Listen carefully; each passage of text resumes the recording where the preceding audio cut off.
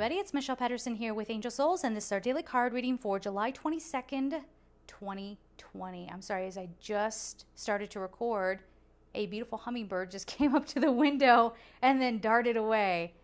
Gorgeous. I love that. So see what that means for you.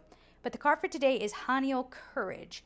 Now this is interesting because I think of Haniel as being, about balancing, about finding the beauty of your life and feeling harmonious, and feeling harmonious by having, if you want to think of like the full moon, right? So having this full moon energy where things get cleared away and things are illuminated so you can see what needs to be cleared away, and that paving the way for great beauty. But I love that the word courage is on this card, because although I personally tend to associate Haniel energy as feminine energy, the angels and archangels actually don't have a gender, okay? It's how we perceive the energy that they are bringing forward, all right?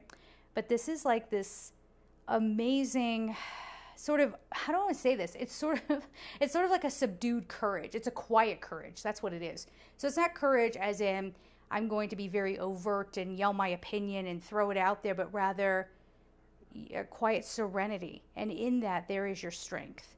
That is your courage. It's the courage to not allow your boundaries to be crossed, to not allow other people's free will choices to flood out what your choices are, and to not take in narratives, having the courage to stand up for what you actually believe in, whether someone wants to punish you or not. Having the courage to face yourself too. And when you do this, there is great beauty there. There was that message a little bit yesterday as well. So the two are kind of coming together. And I love that this has red in it. So this is that root chakra. It's feeling safe within your own skin and saying, no matter what, I always have me. No matter what, I can be grounded. No matter what, I can handle what comes my way. Okay? So we're going to leave it there, guys. I am sending you all so much love, and take care. Bye-bye.